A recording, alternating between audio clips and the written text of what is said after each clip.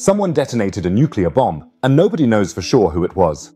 Somewhere between Africa and Antarctica, there was a massive nuclear explosion.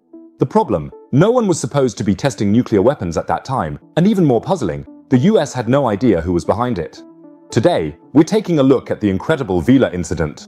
Make sure to stick around until the end. I promise you, this is going to blow your mind. Welcome, everyone.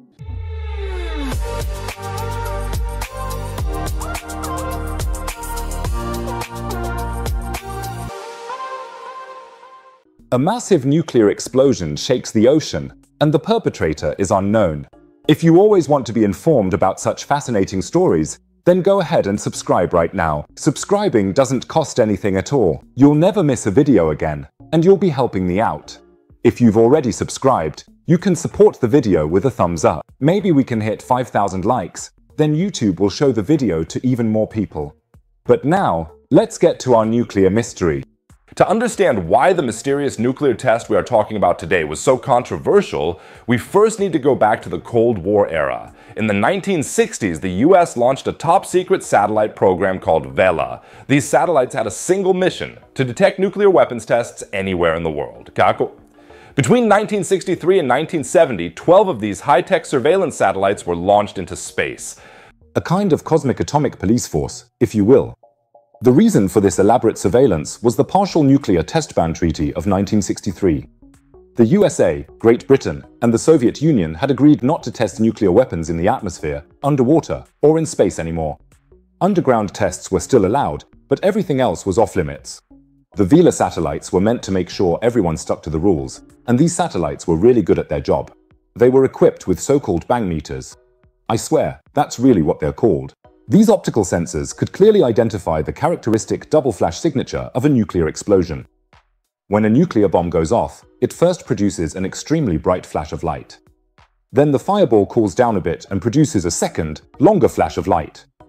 This pattern is as unique as a fingerprint, but of course, much more energetic.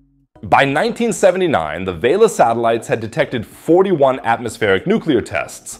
All of them were carried out by France or China, which had not signed the Test Ban Treaty. The sensors had never triggered a false alarm before. Until that fateful September day on September 22, 1979, at exactly 12:53 a.m. local time, the Vela 6911 satellite registered the characteristic double flash signal of a nuclear explosion. Within minutes, alarm bells were ringing at Patrick Air Force Base in Florida. Technicians downloaded and analyzed the satellite data, and what they saw was clearly the signature of a nuclear detonation. By triangulating with other monitoring stations, the Americans were able to quickly determine the approximate coordinates: 47 degrees south, 40 degrees east. This placed the explosion in the middle of the Indian Ocean between the Crozet Islands, which belonged to France, and the South African Prince Edward Islands.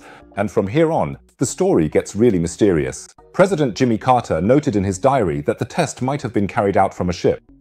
But which country would risk conducting an illegal nuclear test and possibly triggering World War III? Before we get to the bottom of this, go ahead and write your guess in the comments. Which country secretly detonated a nuclear bomb? I'm very curious to hear your guesses. At first, one might think of France, but that could be ruled out. The French had a perfectly equipped test site on the Mururoa Atoll, where they had been conducting all their tests in deep underground shafts since 1975. Besides, this place was over 7,000 kilometers away from their own Crozet Islands. Why would they travel so far? South Africa seemed more suspicious. But the motives became more interesting. In 1979, South Africa, then still under apartheid, was fighting a bitter war against Angola, where 36,000 Cuban soldiers were stationed. A successful nuclear weapons test would have sent a clear message: take another step south and see what happens. And South Africa had already tried to test nuclear weapons before. In 1977, the CIA caught the country secretly digging a huge test shaft in the Kalahari Desert. President Carter complained and the drilling was stopped. This may have forced South Africa to look for other testing options. For example, out on the open sea, but the story gets even more complicated because South Africa had a secret partner. Israel. Both countries were close allies in the 70s. Both were apparently working secretly on nuclear weapons. And this is where it gets really interesting. South Africa had the raw materials, large uranium deposits, and the necessary quantity for enrichment, while Israel had the technical know-how to build nuclear weapons. In 2010, secret South African documents were released proving that Israel had offered to sell nuclear weapons to South Africa in 1975. They even signed a secret agreement codenamed Segmen. However, the most explosive evidence comes from Dieter Gerhardt, a convicted spy for the Soviet Union who was commander of the Simonstown Naval Base in South Africa at the time of the Vela incident. After his release from prison in 1994, he said, "The flash was caused by an Israeli-South African test codenamed Operation Phoenix. The explosion was clean and was not supposed to be detected, but it was not as clever as planned and the weather changed, so the Americans noticed it." You might be thinking, wait a minute, maybe the satellites made a mistake.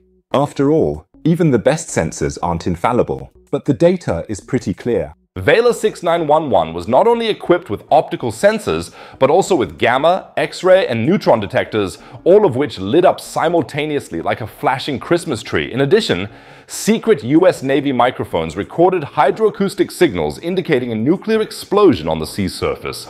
Now comes the, let's say, truly interesting part of the story. When the Carter administration realized what might have happened, they formed an investigative committee made up of 8 leading scientists. This was called the Rayner Panel, named after the MIT engineer Jack Rayner.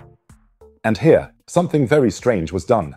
The panel was tasked with only investigating whether the double flash could have been a natural phenomenon, not who had carried out the test. Even stranger, the scientists were denied access to key intelligence information. They were not allowed to see the hydroacoustic recordings or any other evidence that could point to the perpetrator.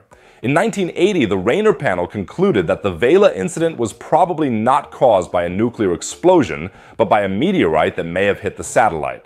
That's a pretty bold claim, considering that the same satellites had previously correctly identified 41 confirmed nuclear tests without ever triggering a false alarm. Why this cover-up? The answer lies in geopolitics.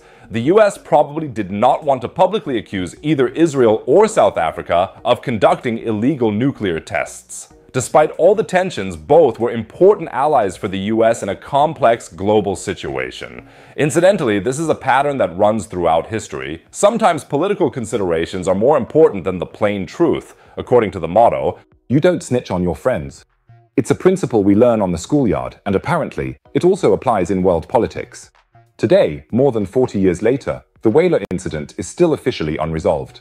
The CIA studies from the days and weeks following the event are still classified, but the evidence speaks for itself. In September 1979, someone most likely detonated a nuclear bomb, and it's almost certain that the American intelligence agencies know who it was. That reminds me of a quote from Otto von Bismarck, slightly adapted: "Politics is like sausage, you'd be better off not being there when it's made." If you don't want to miss more exciting news, make sure to subscribe to the channel now and don't forget to give us a thumbs up so we can hit 5,000 likes. And now, let's travel from our Earth out into the cosmos. Physicists have found evidence suggesting that our universe might be inside a black hole. No joke. This theory has been around for a while, but new data from the James Webb Telescope could now provide the proof. You can find everything about it and a proper cosmic identity crisis in the video shown at the top right. Be sure to click on it.